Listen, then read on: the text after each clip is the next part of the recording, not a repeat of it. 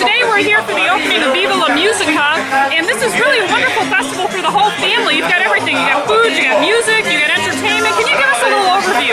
Absolutely. This is our 15th year doing Viva la Musica, and we're very proud because we're the only Central Florida theme park that has an event dedicated to the Hispanic community.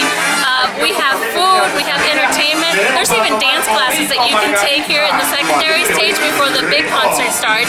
But obviously the big draw is the big concerts that start at 3 every Saturday. And today we have Chino and Nacho, who just won Artist of the Year in the Hispanic Billboard Awards 2 nights ago. We're very proud.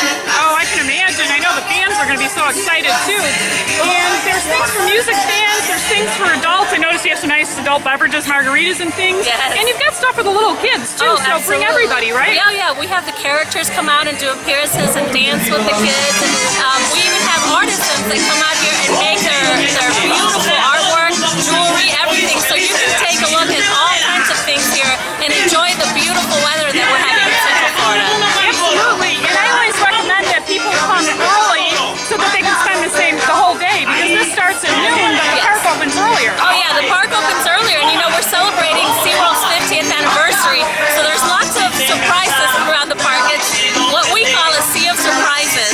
And then at noon we open the doors here and you can come eat, enjoy the festival, have something to drink, and then sit for the concert, which is really entertaining. And even after the concert, all of this area stays open till the park closes, so you can thoroughly enjoy it. And I know One Ocean is back. I really enjoyed what you had up close with the orcas, but now people can come and see the nicely renovated Shamu Stadium as well. Absolutely, and you know, Shamu is our biggest attraction, and we want you to come back and see that beautiful show, One Ocean. Excellent. Thank you so much. Thank you.